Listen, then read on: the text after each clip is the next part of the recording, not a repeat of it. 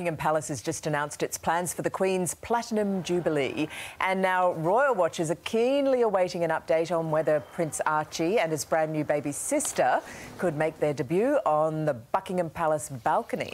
Royal editor at the Daily Mirror, Russell Myers, joins us now from London. Good to see you, Russell. The celebration's quite a spectacle, going to be quite a bash. When's it all happening? What's on the cards?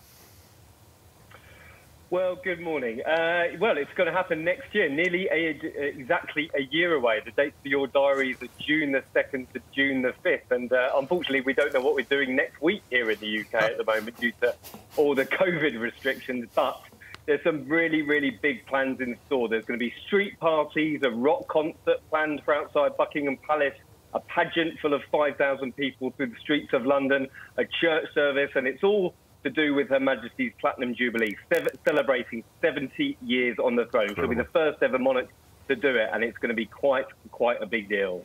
Let's hope it all happens, it all goes to plan. And what do you think? Will the California branch of the party, of the family, be invited to the party? Well, your guess is as good as mine, Layla, to be honest. Nobody knows what they're up to from one minute to the next. But I think this is very much a family affair. And listen, they're not working members of the family, but the Queen has said before they're very much loved members of the family. So we would expect them all to come over, and certainly there'll be Harry, Meghan, Archie and the new baby girl on the way imminently. So hopefully we'll get a balcony scene. You know, we've been missing them the last couple of years. It's all been very, very much scaled down for the Queen's official birthdays. But fingers crossed we get out of this mess and everyone can look forward to an extravaganza. Yeah. Back to California. Rumour has it baby number 2 is just days away. You've got spies everywhere, we know. When should we expect an announcement from Harry and Meghan, Russell?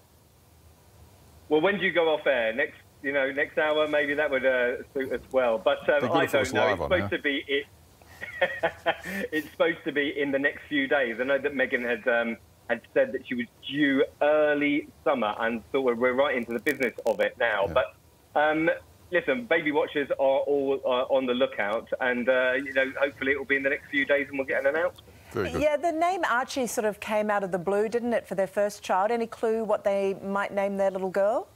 I got $50 on Diana. Well,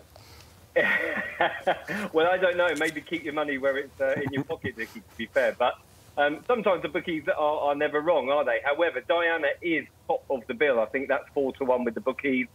Elizabeth is also a fair shot. But Allegra is apparently what Diana was going to call one of her daughters if she had one. Wow. So the bookies are saying that's one of the top billings at 12-1. But listen, your guess is as good as mine. Archie was a bit left field, so maybe we'll get a bit of a left field name this time.